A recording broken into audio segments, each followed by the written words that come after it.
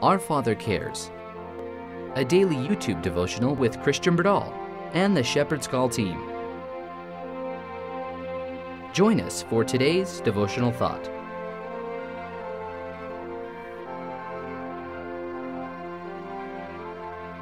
Hello, dear friends. Can you believe another week is already gone? It just boggles my mind. I even asked my children, does it seem like time is going faster? And when the young people say, it's going so fast, then I'm not crazy. Time is going faster. And friends, it's time to be prepared because I believe Jesus is coming soon. Let's have a word of prayer before we begin. Father in heaven, thank you so much that you've brought us through this week. We're still here, and we ask that you would please help us to be faithful. I pray you would forgive us for our sins. Help us to be ready for this beautiful Sabbath that's dawning upon us tonight. And we ask that you would bless us as we read with the Holy Spirit to understand what it is you want us to understand today. In Jesus' name, amen. What do we have today? Those who return to the old paths. Sounds interesting. Isaiah 35:10. And the ransomed of the Lord shall return, and come to Zion with songs and everlasting joy upon their heads. They shall obtain joy and gladness, and sorrow and sighing shall flee away. I want that day to come. The world is full of men and women who manifest no sense of obligation to God for their entrusted gifts. They do not realize that God has entrusted them with talents, not for self-glorification, but for His own name's glory. They are eager for distinction. There are men whom God has qualified with more than ordinary ability. They are deep thinkers, energetic, and thorough. But many of them are bent upon the attainment of their own selfish ends, without regard to the honor and glory of God. Some of these have seen the light of truth, but because they honored themselves, did not make God first, last, and best in everything, they have wandered away from Bible truth into skepticism and infidelity. I've seen it. You know, I've only been a Christian for about 20 years now, and I've seen a lot of brothers and sisters who were once so established and so firm in the faith that have left the faith. Not to go to some other faith, but they're just gone. They're just out. And I've seen that. It really, when we start wandering away from the Bible and Bible truths, we're going to become an infidel. That's the bottom line. When these are arrested by the chastisements of God and through affliction are led to inquire for the old paths, the mist of skepticism is swept from their minds. Some of them repent, return to the old love, and set their feet in the way cast up for the ransom of the Lord to walk in.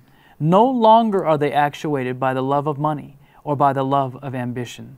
The Spirit of God is working upon the heart. The Spirit of God working upon the heart is valued by them more highly than gold or the praise of men. So there are some that were having these issues, and skepticism swept them away. But when they returned to the old paths, when they went to God and said, I'm coming back to the truth, they were reestablished, and they said, there's nothing more important than my soul and the souls of others to give unto God. When this amazing change is wrought, the thoughts are directed by the Spirit of God into new channels. The character is transformed, and the aspirations of the soul reach out toward heavenly things. I wish I had a pen on me right now. I want to underline that, circle it, and put asterisks all around it. And in fact, I even want to say this again. I want to read this again. The Spirit of God working upon the heart is valued by them more highly than gold or the praise of men. When this amazing change is wrought, the thoughts are directed by the Spirit of God into new channels. The character is transformed. Right? And the aspirations of the soul reach out toward heavenly things. So there is literally a change that can come. I need it. I want it daily. True religion has power today. It enables men to overcome the stubborn influence of pride, selfishness, and unbelief, and in the simplicity of true godliness to reveal a living connection with heaven. People have said to me, what if, I've even had family members say this, what if you get to the end of all this, Christian, and there is no God, and there is no Jesus Christ, and it's just nothing, because when we die there is nothing, or we go to this other life form and we continue this process of evolution. I say, you know what? The fact that the Bible is a supernatural manuscript and it talks about, predicting the future, and it does it perfectly, and it has done it perfectly, and all of these things that were there in the prophetic word, first of all, that gave me a foundation of the word. But let's just say that that was amazingly contrived somehow. But the greater evidence is the evidence in my life. Because just praying to thin air, oh, help me be a better person, oh air, it doesn't make you a better person. Amen. But praying to God, a living God, and my life is becoming transformed into that better person, man, that's the strongest argument that all of this is true. And even if we get to the end of all of this, let's just say, and I'm sitting there, as some other species evolved because I died and I was going through this reincarnation mumbo jumbo, but let's just say something like that happened. Friends, I can tell you right now, my life is better now because I'm living as a Christian. Okay, so I found a better way. Yes, yes. True religion has power today. Right there in black and white. And I'm living it, and you're living it, and you know that's true. It enables men to overcome stubborn influence of pride. And man, that's a stubborn influence. Selfishness and unbelief. And in the simplicity of true godliness, to reveal a living connection with heaven. The grace which Christ imparts, I'm going to give this to you, makes it possible for men to rise superior to all the infatuating temptations of Satan. It will lead them to the cross of Jesus as active, devoted, loyal workers for the advancement of the truth of heaven. I can tell you, I was struggling with a little sin that nobody else needed to know of, but I was struggling. Well, my wife knew, but I was struggling with something. I was like, Lord, I just need your victory over this. So I'm giving this to you. I'm asking you to give me your pure eyes, your pure ears, your pure thoughts, your pure tongue. And I was battling with this, and you know what? Within a number of weeks, I'm telling you, God gave the victory. So just praying to some air doesn't do that. All the power of positive thinking doesn't do that. So it's an evidence that there is literally a living force. There's a spirit that wants to live within you.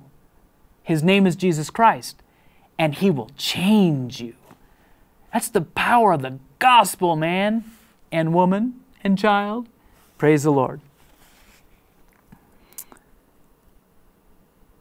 The fidelity to God has marked the heroes of faith from age to age. As they have been brought conspicuously before the world, their light has shone forth. Their obedience to the command of Christ, go forward, has led others to glorify God. There are today moral heroes, men and women, who are living noble lives of self-denial, right here, right now. They have no ambition for worldly fame. Amen. Their will is subordinate to the will of God. Praise the Lord. They love God. The love of God inspires their ministry. To do good and to save souls is their highest aim. What a life we can each have. These have gained genuine knowledge, even the knowledge set forth by Christ in the words, "This is life eternal, that they might know Thee, the only true God, and Jesus Christ, whom Thou hast sent." John 17:3. Friends, I want you to I want to encourage you rather, to focus in on Jesus Christ and what He has in store for you. Because all He has for you is blessings and mercies and grace and life more abundantly. Yes, there will be some things to change. So what? They're usually the things that hold us back anyway. They're causing problems in us anyway. It's kind of like this. God says, you know, you're filled with cancer. I want to take away the cancer. No, I don't want the cancer to be gone. Why? Because I like how it feels. No, we don't like how cancer feels. We're just used to how the cancer feels. And we're used to sin in our life. And we're used to what it feels like. And God says, look, I want to help you. I want to take this out of your life.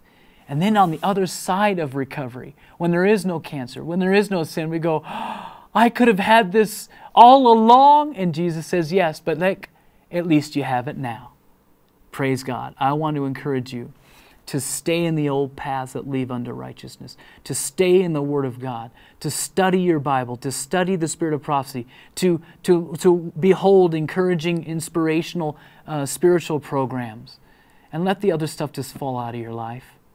Because when it does, all of a sudden you realize you didn't need it anyway, and it was hurting you like a cancer. God bless you, my friends. Before we leave, remember tomorrow, and by the way, enjoy the Sabbath tomorrow. It comes this evening.